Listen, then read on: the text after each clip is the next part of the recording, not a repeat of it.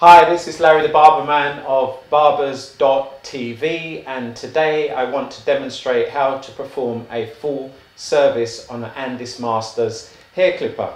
Now this particular Andis Masters hair clipper has been dropped, so right now it has a really lousy performance. So what I want to do is show you how it performs now and how it will perform after the full service. So with that said, let me just show you with this piece of hair how the performance is right now. So I'm just looking into the other camera to see that you can see what I see. As you see, it has zero, or not zero, but very little cutting performance. And even when we adjust the power screw here, which normally gives it more power, you know, that is actually on. As I put it onto the mic, it's not actually making or doing anything, even though I've turned up the power on the power screw, which straight away tells me that the mechanism is out of line.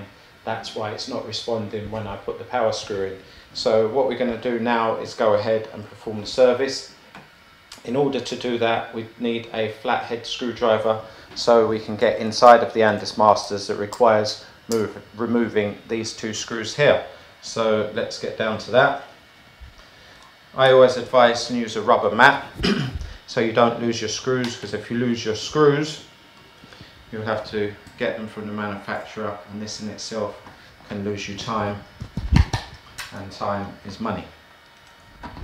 So clipper architecture. This here is the clipper armature. This is responsible for moving the blade here. This is the tension screw, and like I said, because the power screw wasn't responding, I now think that the tension is out. When I say the tension, what do I mean? The tension is how tightly squeezed together the bottom blade is, which is the cutting blade, from the comb blade.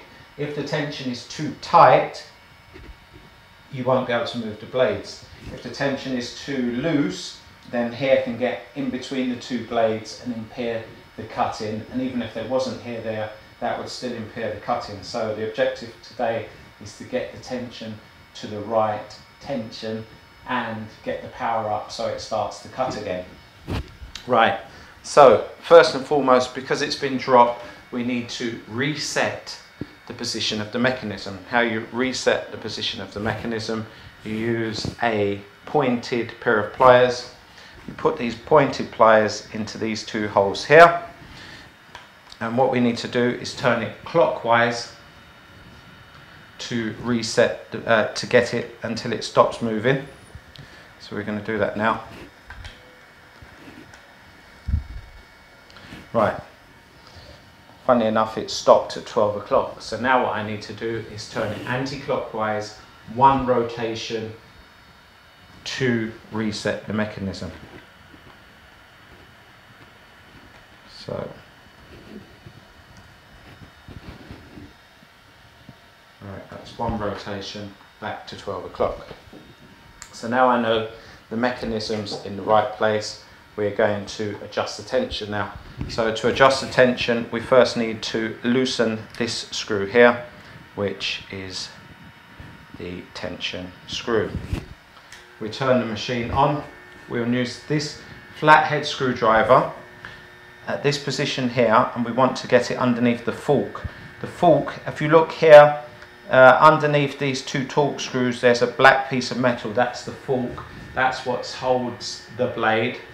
We're going to put the screwdriver underneath here, now that we've loosened the tension screw, and lift it up, and we want it to make a loud rattling noise.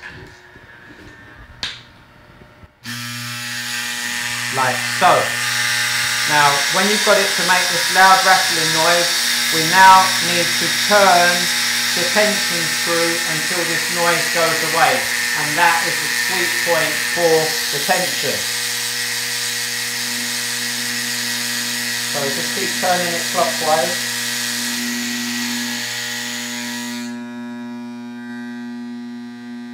And now it's got that nice, sweet, yet powerful humming noise. So we know we're in a good place now. So now what I want to do is turn the machine off. I'm going to lock it back again. Or not lock it, reassemble.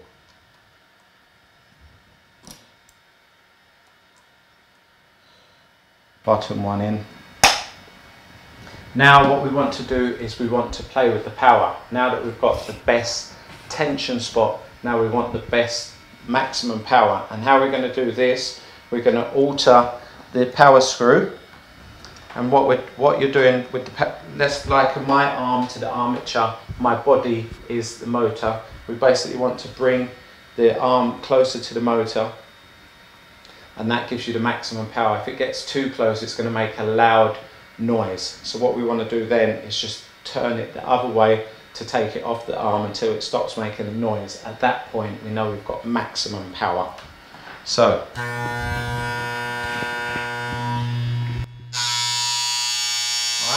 So that means it's right on the motor. We want it there, and also we want the blades to be covering every single tooth. The cutting blade to cover every single tooth of the current blade. Right, let's go back to our piece of hair. So before it wasn't cutting at all, it was barely making a noise and the blades were barely moving.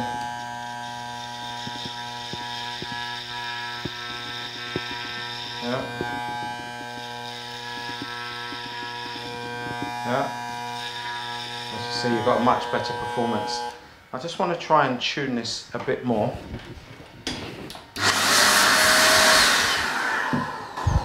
Give him a bit more power. And also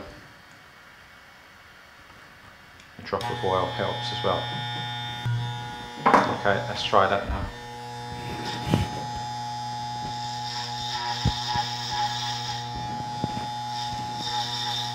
Yeah, as you see there. Yeah. So that's cutting lovely now.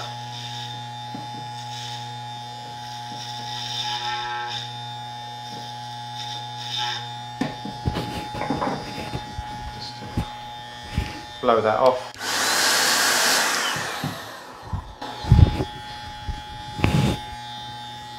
Just so you can see the cleanness now in the lines.